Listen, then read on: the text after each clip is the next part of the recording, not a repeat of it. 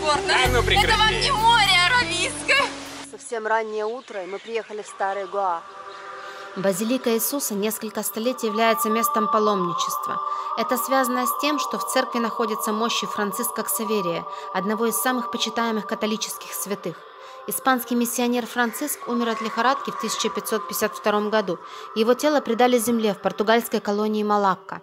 Эксгумированные спустя год останки не подверглись влиянию времени. И их перевезли сюда, в Гоа. Слух о чуде быстро долетел до Ватикана, и Франциск Ксаверий был канонизирован в 1622 году.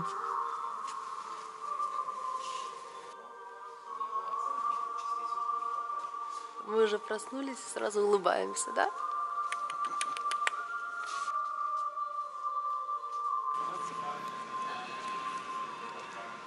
Все, мы уже полностью проснулись, 7 утра, скажи, да? Побывали в католическом красивом соборе, сейчас едем дальше.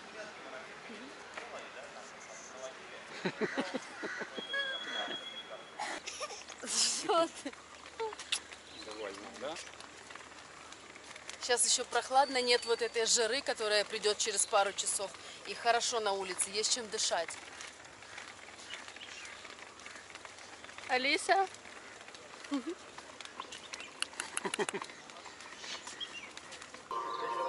Собор Святой Екатерины является самой крупной церковью во всей Азии и самой старой. На этой площади перед собором инквизиторы зачитывали свои приговоры и звонили в золотые колокола, которые располагались на башнях собора. Со временем одна из башен рухнула, и теперь собор выглядит немного несимметрично.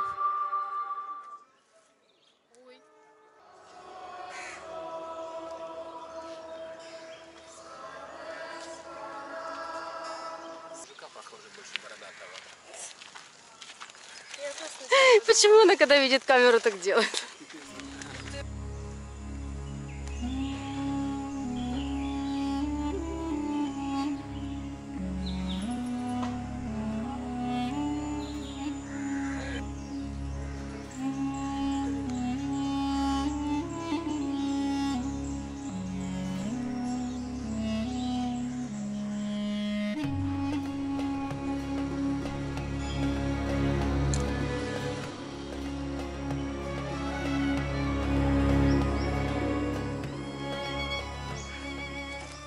На территории комплекса 3 храма. Они разделяются между собой. Это общий храм, которого божества можно просить все желания. Второй храм, там нужно просить, если ты начинаешь какое-то дело, чтобы тебе сопутствовал успех, удача в начинаниях. И третий храм – это жена Ганешта. У нее самый можно главный. деньги просить. Да, у нее нужно просить деньги, финансовое благополучие, достаток.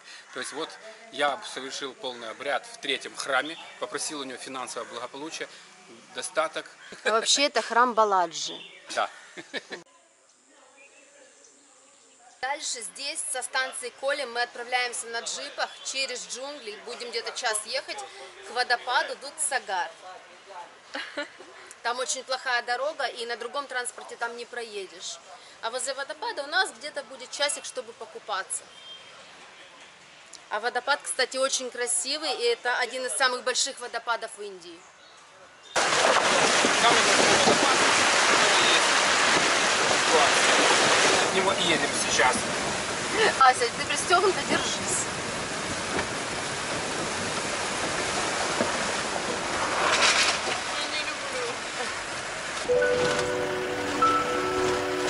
Что ты искал?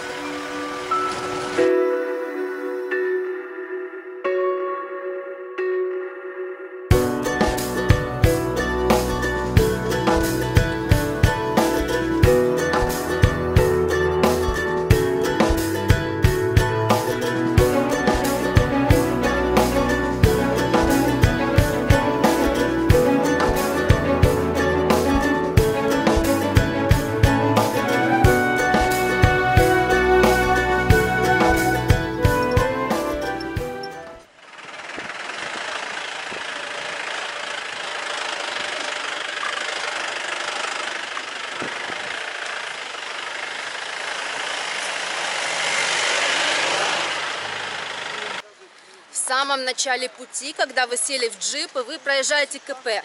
На этом КП вы должны будете достать бутылки с водой, которые у вас есть с собой. Их промаркируют, маркером специальным и вам отдадут. Это делается для того, чтобы ни одну бутылку никто не выбросил возле водопада. То есть они берегут природу. Обратно, когда вы возвращаетесь, каждый показывает свою бутылку пронумерованную. И вот если какой-то бутылочки не хватает, они ее находят с номером. И тогда вам впаяют штраф от 15 до 20 тысяч рупий. А я думал, лет. Вот. Я думал, лет тюрьмы. Нет, рупий. А, рупий. Боже, сколько здесь этих джипов, смотри, какое количество. И в каждом джипе по 7 человек. Мне просто уже страшно представить, сколько людей на этом водопаде сейчас. Это дорога вниз от того места, где вас высадили на джипах. Идти буквально 5-7 минут. И здесь прыгают обезьянки везде, но мы не останавливаемся. Это все на обратном пути. Главное — водопад. Да. А еще, кстати, если у вас с собой есть фотоаппарат или камера, вот такая, как у меня, нужно будет заплатить 150 рублей. Ну, вы же понимаете, я же, конечно, у меня камеры нет. А за фотоаппарат 50.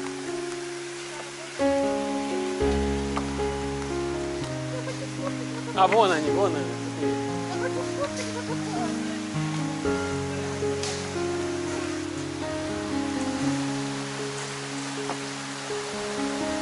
А спускайся вниз, давай не будем застревать. Нельзя улыбаться обезьянам. Да, потому что она воспримет это как агрессию. Спускайся. Спасибо, улыбнулась.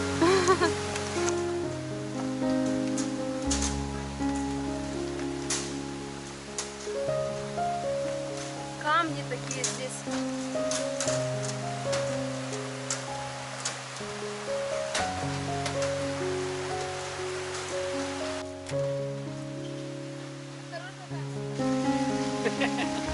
А что ты улыбаешься? Пупсик папин. Что ты улыбаешься? Папин пупсик. Она поспала себе, пока мы в джипах ехали. Ей уже нормально, скажи, поела, поспала.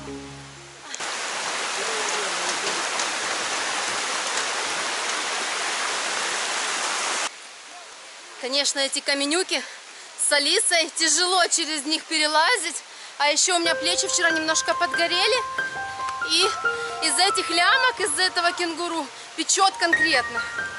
Сейчас к папочке пойдет скоро.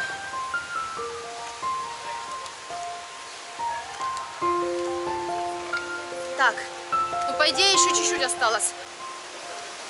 Я бы вот тут поплавала. Количество народу мне нравится, я это терпеть не могу такое. Последний рывок.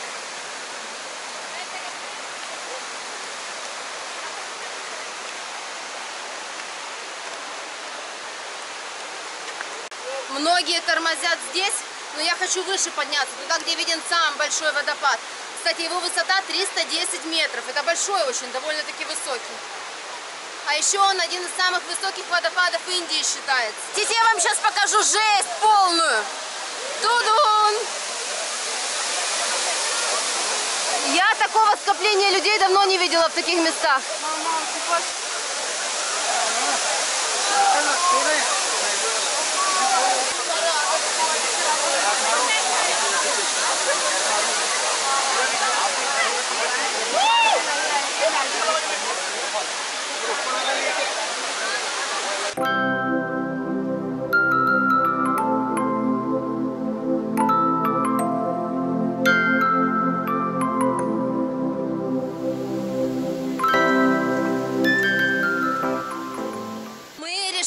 самыми хитрыми.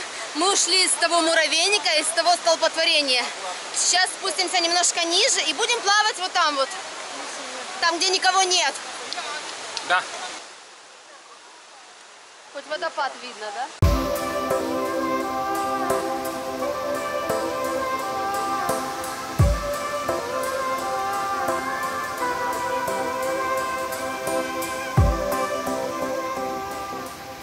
Горные русалки. Давайте.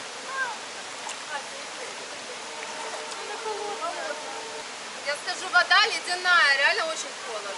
Ну заныривайте, давайте, рыбкой. Боже, вода как в каком-то Байкале, очень холодная, горная. А ну прекрати. Это вам не море Аравийское. Прекрати, не может Сейчас. быть. Сейчас.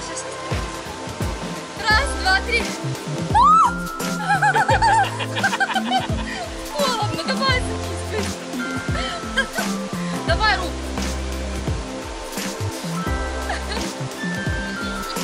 Садись. Садись, хоть как раз охладишься. Ну не толкай меня, буду. Давай, давай, смотри. Раз, два, три. Да давай.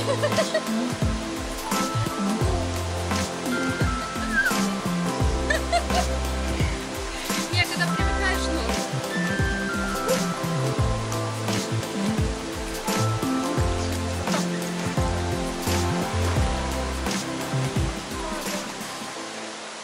У нас еще есть 50 минут где-то. Да есть у нас еще много времени.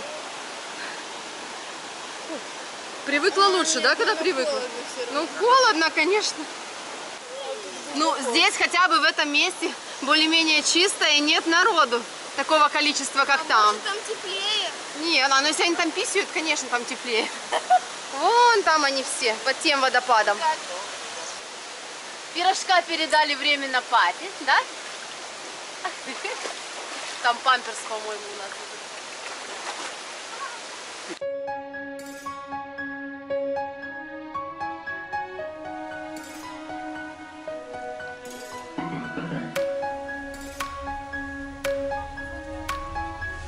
Все, сейчас уже привыкли к этой холодной воде, вылазить не хочется.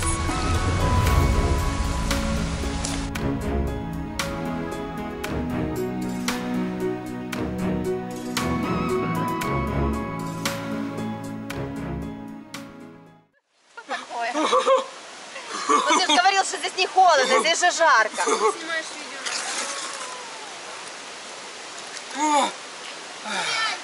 Давай.